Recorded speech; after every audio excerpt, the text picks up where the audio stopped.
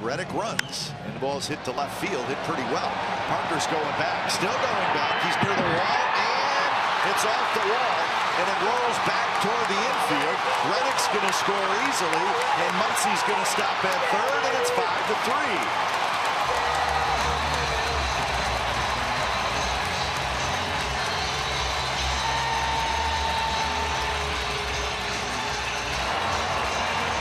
Muncy gets the first triple of his career and it knocks in a run.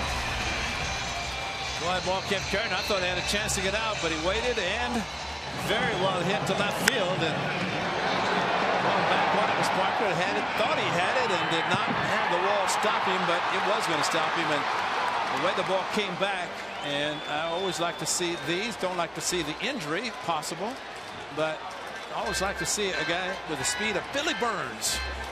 That's an inside of Parker.